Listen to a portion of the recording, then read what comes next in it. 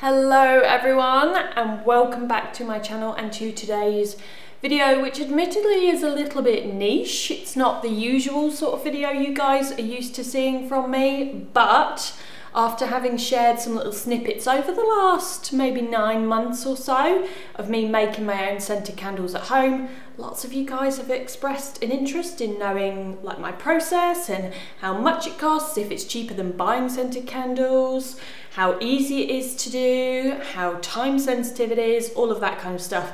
So I figured I would just make a video and kind of answer all those questions for you. By no means am I an expert candle maker. This is not my profession. This is just something that I decided to do because I am a big lover of a scented candle.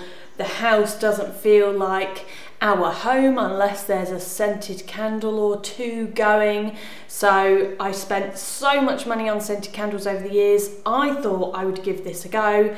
And also we now live in the countryside, so I am a regular little Martha Stewart, minus the gel time. So first things first, I thought I would go through some of the bits and bobs that I use, some of the equipment that I use in order to make my scented candles. The first and most important of which is the melting jug and pouring jug. This is essentially where you're going to melt your wax and add your fragrance oils, and then you're going to pour this into your container. Now the most important thing, I will link all of the items if possible because some are old, but I will link as much as I possibly can down in the description box below the video. So lots of further information and all of the items that I use will be linked down there. But the most important thing I would say about your pouring jug and melting jug is that it should have a little lip on it, because we're dealing with hot wax, essential oils, fragrance oils, and if you don't have the little lip for pouring, it's just going to get really messy, and wax is a bit of a bugger to clean up unless you leave it to properly harden. So yes, that would just be my main tip for your pouring jug. The one I have is a big 3-litre jug, just because I like to make massive 3.2 kilogram candles. I'm a big fan of a big candle, so I tried to get as large a measuring jug as humanly possible. Next up is a thermometer with the stick on the end. I've got no idea of the technical terminology, so if you've come to me for all the professional stuff, you best leave now, because I do not do professional terminology, and I'm sure there's also going to be many people that want to chirp up and tell me how my method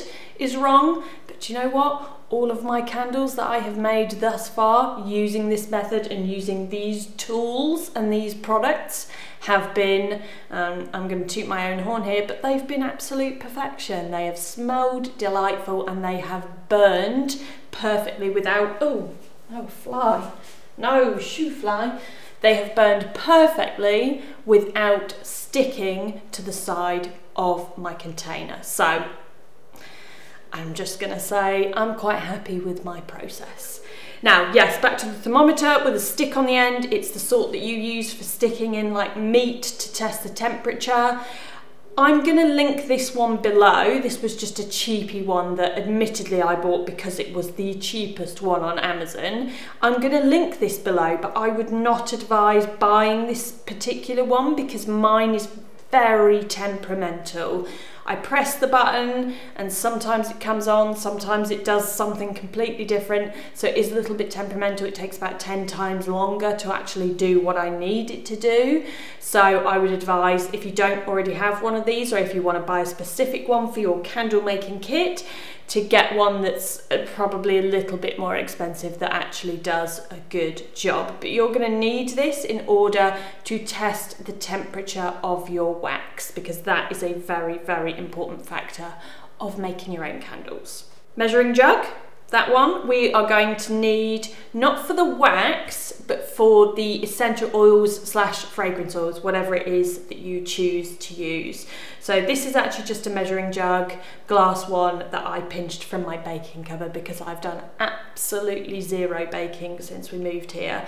So this has kind of basically moved into my candle making kit. Scales and a bowl for on your scales. I'm sure lots of people already have scales at home, and this is for weighing out your wax, which I'm going to get to in a moment because it's a little bit of trial and error. If you don't know the size of your container and how much wax your container holds, I'm going to touch on that again in a minute, so just bear with me. Right, so I'm going to touch on wax in a minute, but your fragrance oils is obviously something which is really important. You can either buy a fragrance oil or you can get essential oils. From the research that I have done, and please someone correct me if I'm wrong, you've been invited to correct me if I'm wrong here down in the comments, but from the research and the bits that I've read so far, essential oils, you can use in scented candles, but you need a lot more of the essential oil, and essential oils are more expensive than a fragrance oil, which are specially designed for things like scented candles and reed diffusers. They're a lot more potent, if you will. So it's actually more cost effective to use a fragrance oil rather than an essential oil. That's what I have sort of read so far. Now I use one main candle supply wholesaler. I use this for the majority of my sort of real candle making items that I buy, including the wax. It's called Supplies for Candles Online. I will link it down below in the description box. They have got lots of different fragrance oils on there, lots of fragrance dupes, so dupes of well-known designer fragrances. I made one the other day that was a dupe of Tom Ford Neroli Portofino, which was a very like summery fragrance that I had a few years back. And I have to admit, although I don't still have the fragrance now, it did remind me a lot of that fragrance. So the fragrance dupes are really good. And they also do just really classic scents like lavender, coconut, bergamot, and you can mix all those together. They do woody ones, they do citrusy ones, floral ones, really sweet and sickly if you like things like vanilla or candy cane. Lots of seasonal. At the moment they're bringing out a lot of their Halloween ones, so I've bought a couple of autumny fragrances so that I can get ahead with my candle making and I can have some ready for when the autumn season kicks in. And they do, the only thing that I would say is that their measurements are actually in grams, which is odd because it's a liquid. So just for reference, this is a 500 gram container of one of the fragrance oils. This, I believe, what size is this one? This is 125 gram, and this one is a 50 gram. Now, depending on the size of the fragrance oil that you buy, the larger the container, the less it is per gram. So I often tend to go for these 500 gram containers just because I think it's more cost effective. The only thing obviously to bear in mind with buying that size is that you need to either be making really big candles or you're going to just get a lot of candles of that one particular scent. So if it's a scent that you really like, for example, linen, like linen fresh, that's always a really good go-to, then that would be a really good size to sort of buy. But if you're buying a festive scent, I would go, which I have one here, it's called Merry Morning, I would go for a slightly smaller one because you're only really going to be burning that candle during December. Then on to wax, which obviously is an absolute essential. Again, I buy my wax in bulk from Candle Supplies Online, or Supplies for Candles Online, I think it's called. And originally I was buying this one here, which is called Parasoy. It's a paraffin and soy mix. For those of you that don't know, paraffin wax, it's not used a lot, but it's mainly used in really cheap scented candles. That's the wax to avoid if something is just totally 100% paraffin wax. It does contain some chemicals in there. It's not supposed to be very, I don't really know all the science behind it, but it's supposed to not be very good to have paraffin wax candles burning for long periods of time, especially if you haven't got any ventilation, you haven't got any windows and doors open. It's not supposed to be very good for you, so that's one to avoid. This one is only a small amount of paraffin. The majority of this wax is soy, and this comes in, again, various different sizes, but I tend to go for, what size is this? I think this one is the 10 kilogram. Yeah, this is a 10 kilogram slab, so it comes in solid form. And the thing that I really like about this is that, especially when you're doing kilogram candles, which, as I mentioned before, I do the really big 3.2 kilogram candles, you have this little cutting guide, so you can basically put this on your slab and you can cut the amount that you need, which is really, really handy. So you basically don't need your weighing scales. Now, recently I bought this wax, which is called Pro Soy. And the thing to look out for when buying your wax is to make sure that it is a container wax, not a wax for wax melts or something else. You want container wax. And the reason that this is important is because it's to do with how it burns, and you don't want it sticking and causing like that little gloopy sort of archway within your container. You want it to burn seamlessly, which every single one of my candles has done so far, and I have used both of these waxes. So these two waxes I can 100% guarantee, or not guarantee, I can't guarantee it, don't go complaining to the supply company, but I can put my name to them and say that I would recommend these waxes. Now, the good thing about this wax, the Pro Soy, is that it comes in little droplets, little pellets, if you will. So it actually melts a lot quicker than this solid wax, which you basically have to hack at with a knife and chip blocks off and then put it in your melting pot. So this is the one. I think this one is a little bit more expensive, but this one is definitely one that I would recommend for ease and for speed. Right, now in this bag of goodies I've got a plethora of things. So you're going to need wicks, and wicks come in lots of different forms, lots of different sizes. Because I like to make really big candles, I have some really long wicks here. Some of them come waxed. You can get paper wicks, which make that sort of crackly, sort of log fiery sound, which are really nice for sort of autumn winter time. I've never actually used those in making my own candles. These are the wicks that I've used. Again, I will link them down below in the description box. Along with those, you're going to need something to stick your wick to the bottom of your container. So I have these little sticky pads, which again, I will link down below in the description box for you. Right, so let's start with making the candle. First things first, you're going to need a container. And one of the reasons why I thought it would be a good idea to start making my own candles is because I had so many containers, which I didn't want to throw away, because a lot of them were quite visually pleasing, a lot of them were very expensive, and I think sometimes you pay more for the container than you do the actual candle. Not in this instance. This is just a cheapy $12.99 H&M candle. It was sun-dried linen, and the weight of this one is 582 grams. So this for me would be quite a small candle. Now, as you can see, I have already burnt this candle, used this candle. So I'm going to use this container today to basically recycle it, to reuse it, and to show you guys my candle making process.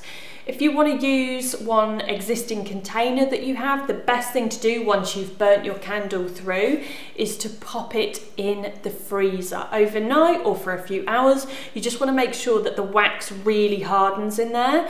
This is important in particular around this time of year when it's hot, because the wax is going to be really difficult to get out of the bottom of the container if it's just room temperature. You want to freeze it to get it really, really cold so that it makes it easier to chip out. So essentially, once you take it out the freezer, you're then just going to want to chip away at that wax. It will start to come away depending on what kind of wax has been used, but it should come away in big clumps. Then you're going to be left with what I don't really know the technical term, but the wick holder at the bottom, the little bit of metal. You're going to want to try and ping that off. I just usually use a normal knife, like a cutlery knife, to try and ping that off the bottom. Obviously be very careful if you're using knives and scissors and sharp utensils, but yeah, it's a bit of trial and error to see what sort of works for you and what you can use to scrape out that wax. Then you're just going to wash your container and dry it thoroughly so that you have your fresh container to start making your candle with. And in Blue Peter style, here's one I cleaned earlier. Right, so you've got your empty container. Let's pop the lid off. First thing we're going to need to do is figure out how much wax we're going to need to pop in here. So as I mentioned earlier, fortunately for me with this one, I do still have the label on the bottom. This is 582 grams that will fit in this container. If you don't know the grammage of your container, let's say you've just literally gone out and bought like a thick glass jar from somewhere, or you're using something which doesn't have any kind of measurements on it, then it's a little bit trial and error, if I'm being honest. So I'm going to measure out my wax, and the wax that I'm going to use is the Pro Soy wax, just because it's easier. I've got my little cup in here. So first of all, I need to turn on my scales. Okay. And then I'm going to measure out the wax.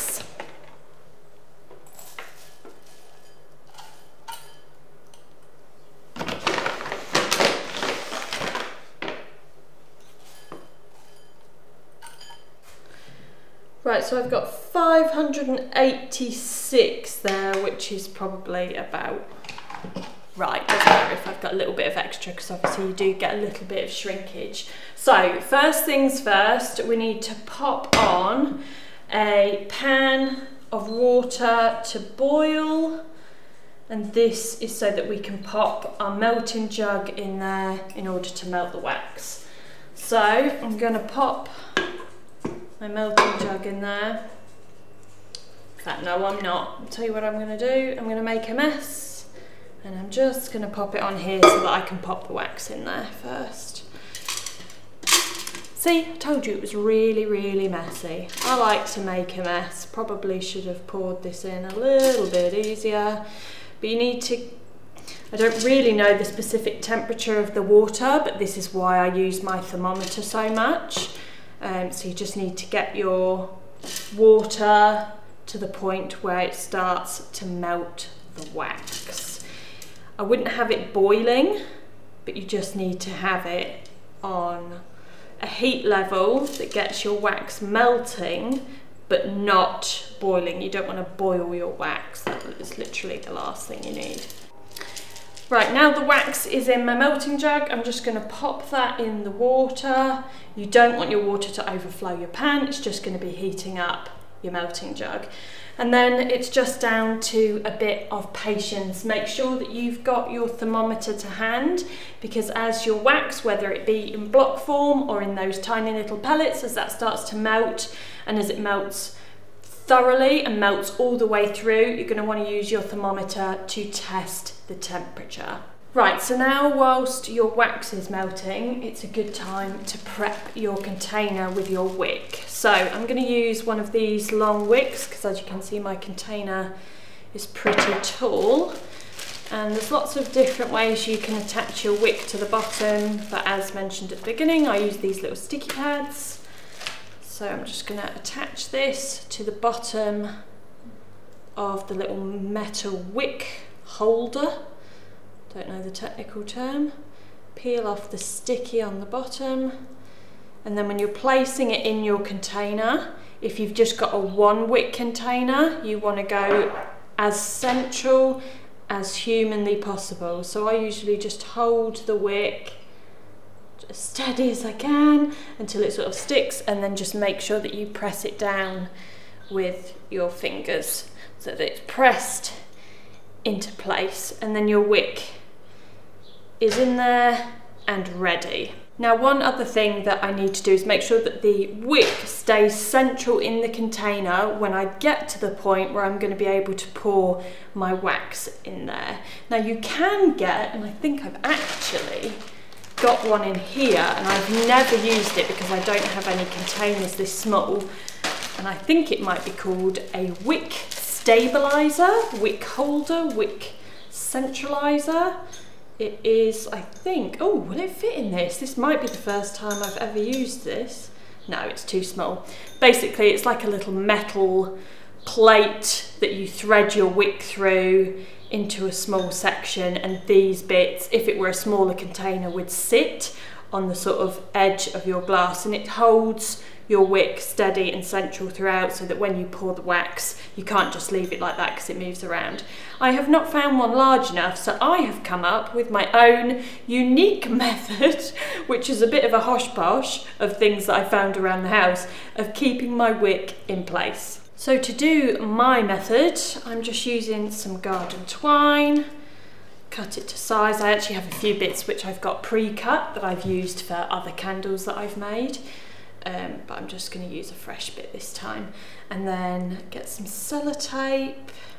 Right, so I've got 2 little pieces there. Obviously, if you have more than one wick, and that depends on your container size, then you're going to need more pieces of string, 1 piece of string. If you choose to do it this way, 1 piece of string per wick. So what I'm going to do is just loop the string around my wick and tighten it, and then pull it to either side of the container to make sure that it keeps my wick central. And then using a piece of sellotape, I'm going to tape that in place. You might have to rejig a little bit if it moves. Mine's moved a smidge. Make sure it's nice and central. And then tape that in position. And there, it keeps the wick nice and central. I don't believe that's an official method, but it's the one that I found the most effective. And then one other thing you can do whilst you're waiting for your wax to melt, I'd say we've probably got maybe 10 more minutes left on that, is to prepare or just get ready the amount of fragrance oil that you want to use in your candle. So I'm going to go for this one today because I haven't tried this fragrance yet. It's called Coconut and Waterfall Blooms. Sounds magical. We're still in July, so do you know what? It's probably going to be August by the time you guys watch this, but it's quite a summery scent. So I'm just going to pull out the stopper. And again, to be honest, with fragrance oil, I think it depends on where you buy them from, and always read the description when you're buying fragrance oils. Some of them are only compatible with certain types of waxes. Some of them have a different, or some waxes have a different scent throw, and they will often give you guidelines on how much fragrance oil to use in ratio with your wax. I kind of just wing it, to be honest with you. I like a nice strong smelling candle, so depending on how strong the fragrance oil smells in the bottle, very much depends on how much I put into the measuring jug. So what did I say was the size of my container? 500 and something? High 500s, wasn't it? So I think I'm gonna put in 100 ml of fragrance oil. I've gone a little bit over, so I'll probably leave a little bit. Let me just pour some back. Yeah, about 100 ml, and then I'll see how I feel about that when I've mixed it in with the wax. You can always add more, and to be honest, if you add too much, it's just going to be a really strong candle. Right, my wax has fully melted through now, so I'm actually going to completely turn off the hob, and I'm just gonna test the temperature. I have been testing the temperature just to make sure that it doesn't get too hot, and I had to adjust my hob because I felt like the temperature was rising quite quickly. So I'm just going through now, and the temperature that I add my oil is 80 degrees, and then I wait for it to cool to 75, and once it gets to 75 degrees, that's when I then pour. This, I think, was information I found on the candle supply website that I used for the various oils and the various waxes. Again, there's lots of different information for various waxes and fragrance oils that you're going to use, so I would just go by those. Right, I think I've reached the temperature now where I can pour in.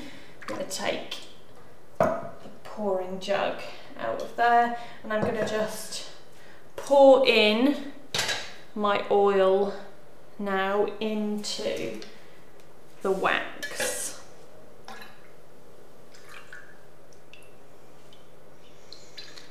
And I use my thermometer also as a little stirrer, just because I don't want to use another utensil, and I need to keep testing the temperature anyway, so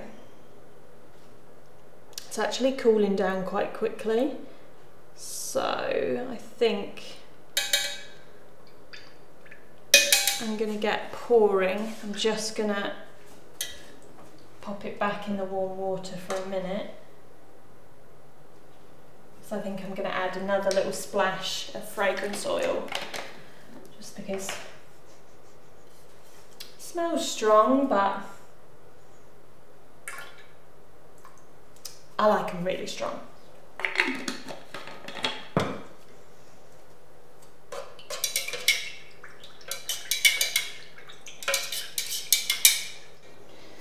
Right, now I am ready to pour my wax into my container. This is where that lip comes in really handy. Just pouring it out. Hopefully I've measured the wax correctly. Got a little bit too much, but that's not a problem because I keep some really small little candle containers, like the little Yankee candle ones that you could get. I keep those so I can use that wax in there. So I'm going to pour it up to about that sort of height in the jar, leaving about 1 centimetre in the top. Now you might find, depending on the wax that you use, that your wick starts to bend a little bit. Don't fret. I often find that that only happens with this pellet wax, the soy wax. With the one with the slight bit of paraffin in there, the parasoy, I don't find that this happens. But I just leave it for, say, maybe around an hour. Just keep an eye on it and wait for the wax to harden. As the wax does start to set from the bottom upwards, I just slightly adjust my little contraption of wick holder. But essentially now, we just leave it to harden. Right, now whilst I'm waiting for this one to set, Blue Peter style, here's one I made earlier. So this one I actually made yesterday or the day before? Yesterday, I think. So this one now I can unravel or remove the strings which are holding the wicks in place, because it has fully hardened and fully set. Once it started to set a little bit, I actually moved it into our downstairs toilet, which is one of the coolest rooms in the house, which again, during summertime, you can pick up and move your candle once it's set to a degree and it's not going to pour boiling wax all over the place. You can move it to a slightly cooler area if you feel that's going to speed up the hardening process. So you could cut your strings if you wanted, but as I've said, I reuse my strings, so that's why I am just peeling them off and unraveling them from the position that they were on. Now this one is a slightly larger candle. I'll deal with that later. This is a 3-wick candle, so now I use the same size wicks as I used in this candle. I'm just going to trim those to size. So I've got some little wick scissors here, a little wick trimmer, and I'm going to cut them to about 1/2 centimetre above the top of the wax. Doesn't have to be precise. And there we go.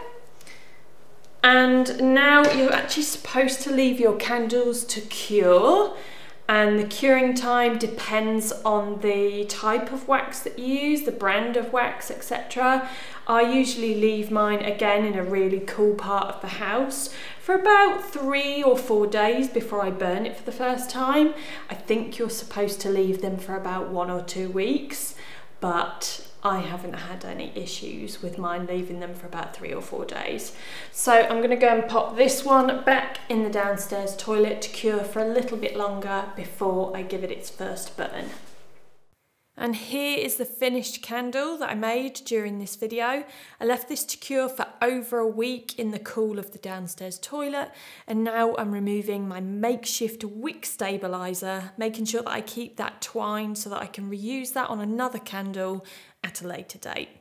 And then I need to trim the wick down to that ideal 1/2 centimetre length before it has its first burn, which on a candle of this kind of size ideally needs to be around 2 to 3 hours, just so the top of the candle melts completely, and this will ensure an even burn down the container each time it's lit, with no dips in the centre. Now, I've lost count of the amount of candles that I've made over the last 9 months, but each one has been a success, and it's a great way to reuse your old candle containers time after time after time. It's also much more cost effective than buying candles, especially the really expensive ones, and you can mix your own scents to really make them personal to you. It could be essential oils or just the ready mixed fragrance oils that I've been using. Now, it's a good idea to start small. So try a small-ish candle like the one that I've made today, and then when you've perfected your art and your method, you feel comfortable, then you could move on to bigger 3, 4 and even 5 wick candles if, like me, you like a big candle. You can also buy or repurpose decorative pots to use as your candle containers like I've done with this one here. Just make sure that they're temperature appropriate first, and obviously never leave a candle unattended. Thank you very much for watching, and I will see you next time.